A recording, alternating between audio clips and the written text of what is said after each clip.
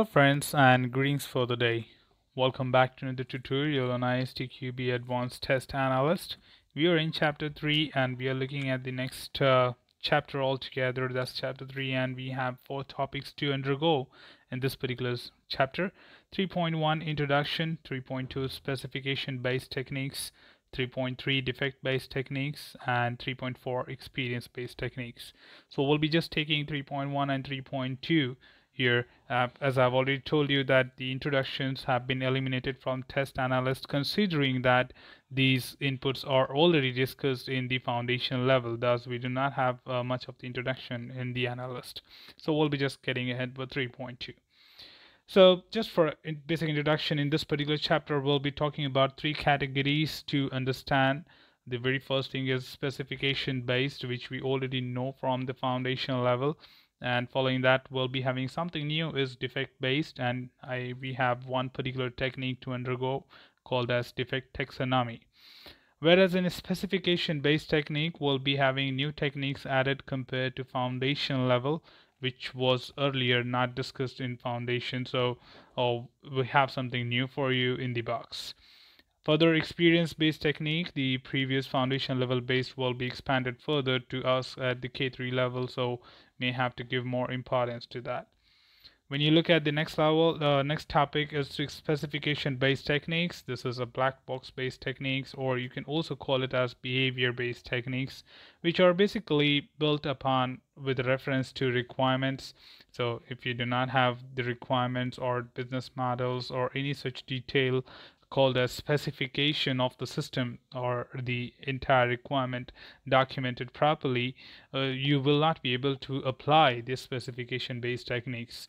And quickly rewinding back from the foundation level, these techniques is basically an answer to exhaustive testing is impossible, where we see that we know if there are 100 test cases required to test a particular functionality, but as we cannot try with all possible combinations, we only write minimal and limited number of test cases to achieve the best efficiency.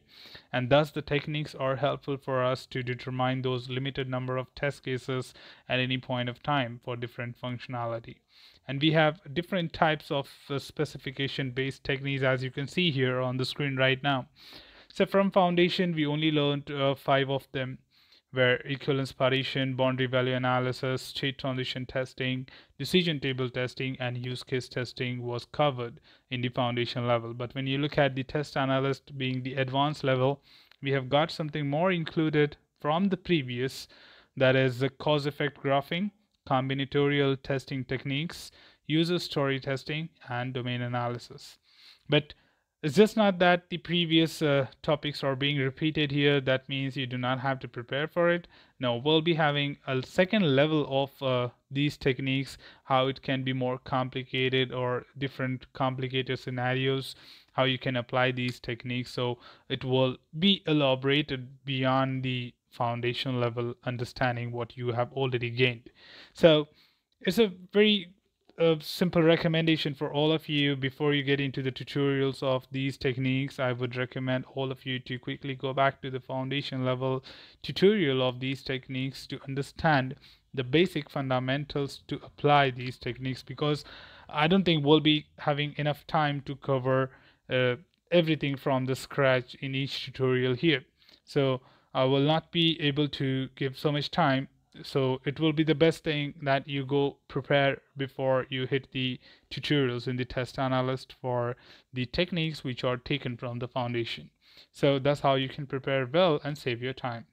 So that's all from this particular tutorial team. I just wanted to introduce you to 3.2. We'll be moving to the next tutorial, that is understanding each one of these techniques as independent tutorial. So please stay tuned for that. Should you have any queries regarding this particular chapter or this particular topic, feel free to comment below. I'll be there to address your queries and answer your questions. Till then, keep learning, keep exploring, and keep understanding team. Thanks for watching the video. Happy learning.